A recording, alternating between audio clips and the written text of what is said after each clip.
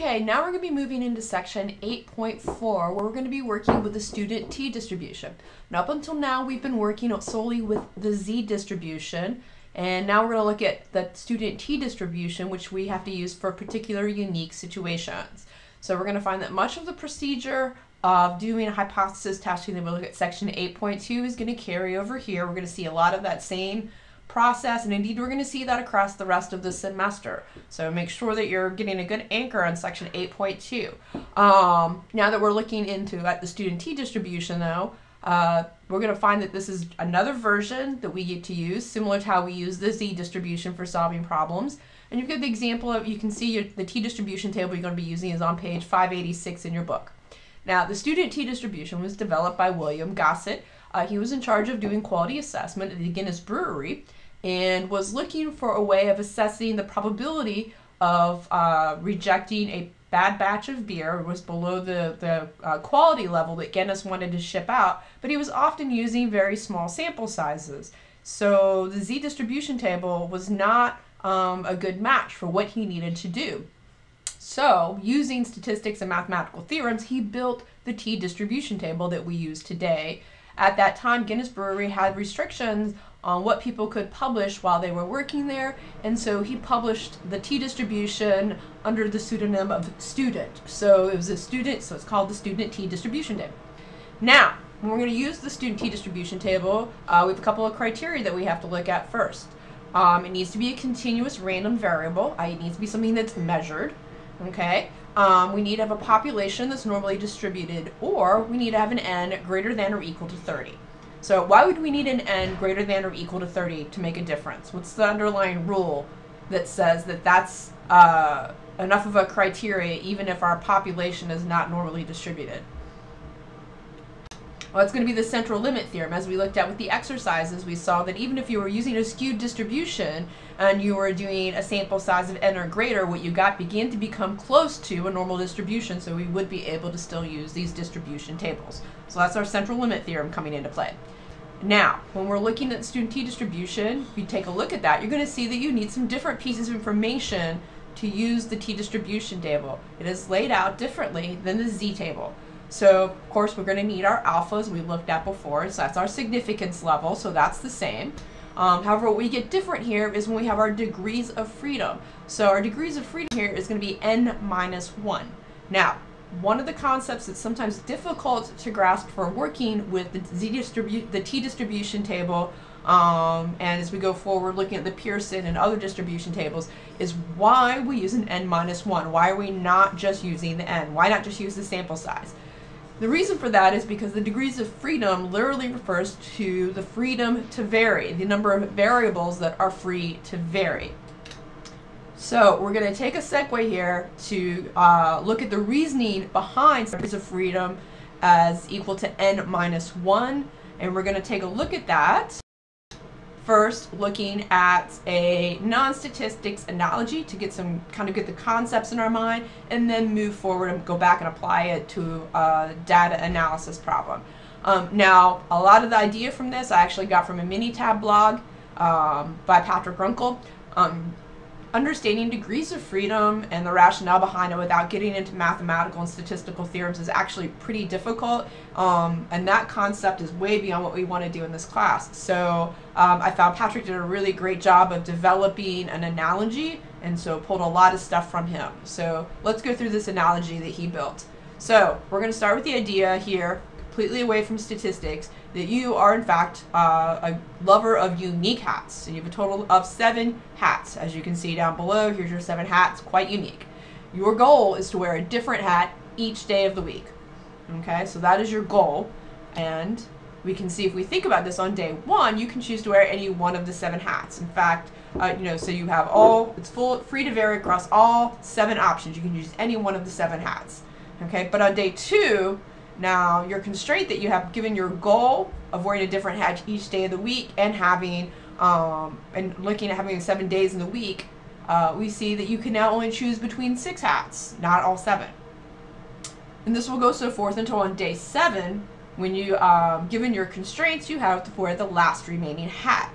So, when we're looking at this, we see that in fact, on the last day, you did not have a choice in what hat to wear. Given the constraints and your goal, that hat was already predetermined for you.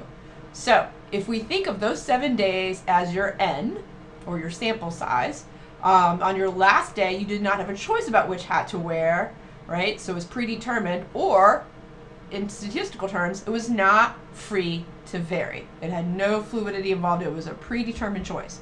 So if we were looking at this and applying this to the degrees of freedom formula, we could see here that we would say for our degrees of freedom for this particular activity will be 7 minus 1, or equal to 6, because that last day, it was predetermined for you, okay? Now, this is not an exact numerical match, but it is a good analogy to kind of get the concepts about the freedom to vary, here looking at a non-stats problem, okay?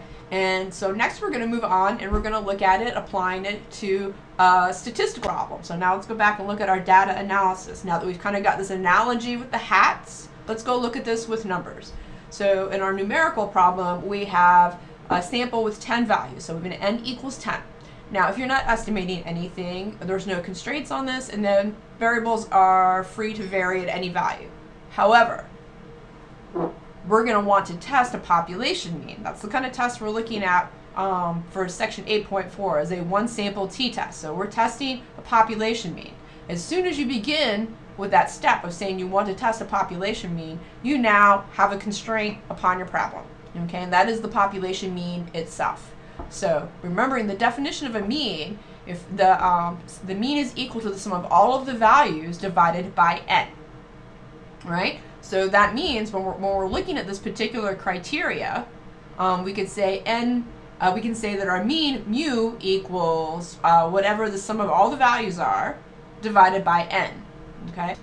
We also can say that the sum equals whatever our n is. In this case, we're setting it at 10 times our mu. It's the same formula. It means the same thing, but we've changed the order a little bit to where we're solving for the sum.